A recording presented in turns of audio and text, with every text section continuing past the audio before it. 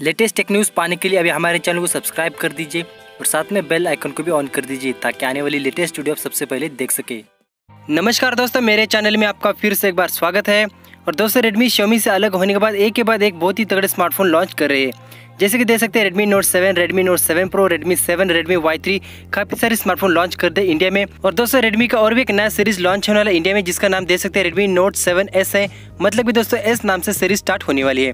और दोस्तों, काफ़ी सारे लोग यहाँ पर बोल रहे थे कि Mi A3 आने वाला है, उसके बाद Redmi 7 Pro आने वाला है। लेकिन दोस्तों, ऐसा कौन सा भी स्मार्टफोन नहीं, आप देख सकते हैं Redmi Note 7S है जो कि लॉन्च होने वाला है 20 मई को। और दोस्तों, आप देख सकते हैं ऑफिशियल कंफर्म न्यूज के 20 मई को लॉन्च होने वाला है Redmi Note 7S का नया स्मार्टफोन, जो कि 48 मेगापिक्सल फॉर एवरीवन देख सकते हैं। आपको यहाँ पर बजट सेगमेंट का स्मार्टफोन मिलने वाला है। तो दोस्तों, आज की इस वीडियो में हम बात करने वाले इसी पर Redmi Note 7S new series smartphone के बारे में। तो चलिए दोस्तों, शुरू करते हैं आज का वीडियो।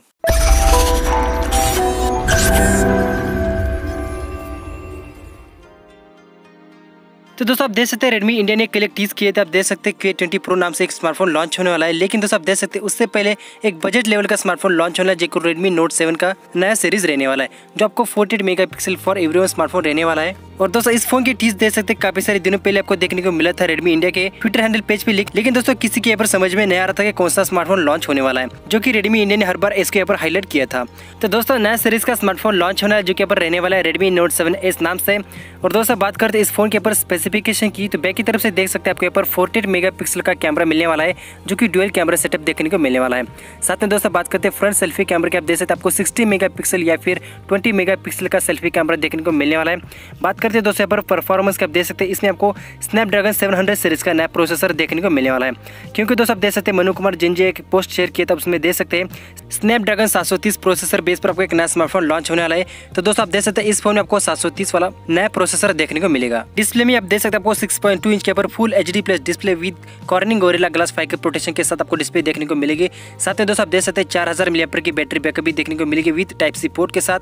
और दोस्तों, MIUI 10 एंड्रॉइड 5 के साथ ये जो फोन आपको देखने को मिलेगा। तो दोस्तों, आप देख सकते हैं नया सीरीज का स्मार्टफोन है Redmi Note 7S, जो कि एक बजट लेवल का स्मार्टफोन है, 20 मई को लॉन्च होने वाला है। और दोस्तों, इसके बारे में और भी कुछ डिटेल्स अगर आपको चाहिए तो हमारे चैनल को अभी सब्सक्राइब करके बेल आइकन को भी ऑन करके रख लीजिए, ताकि आपको इस Redmi Note 7S के बारे में सारी इन्फॉर्मेशन बहुत ही जल्दी देखने को मिल सके। तो दोस्तों, अगर आप नया स्मार्टफोन लेने की सोच रहे एक बजट लेवल का स्मार्टफोन, तो Redmi Note 7S नया बजट लेवल का स्मार्टफोन बहुत ही जल्दी लॉन्च होने वाला है 20 मई को। तो दोस्तों, आज की इस वीडियो में मैं आपको बस ये Redmi के अपकमिंग स्मार्टफोन के बारे में बात करने वाला था।